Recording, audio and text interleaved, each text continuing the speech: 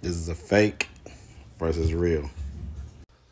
This is for educational purposes only. The only reason I did buy these is because I was kind of salty because my wife, she wanted the real ones, and I was mad about it. But and at the same time, I got to order these and I could compare them to hers.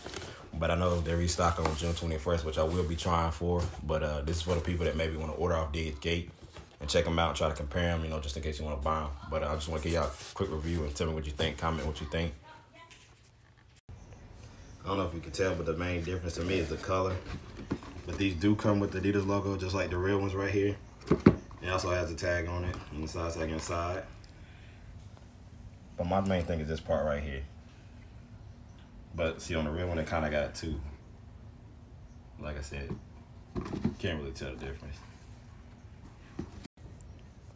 Like I said, on foot though, honestly, you can't really tell. They're really similar, but the color is just different.